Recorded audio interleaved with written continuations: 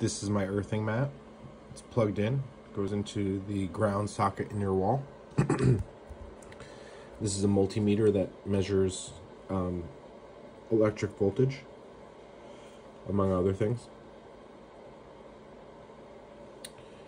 Red to finger, black to ground.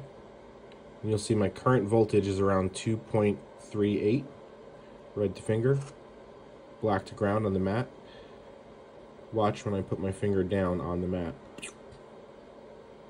It drops significantly. When I do more fingers, it drops by a large factor. 0.3 volts when I'm grounded, 0.28 versus when I let go, 2.4, 2.38 volts running through me normally.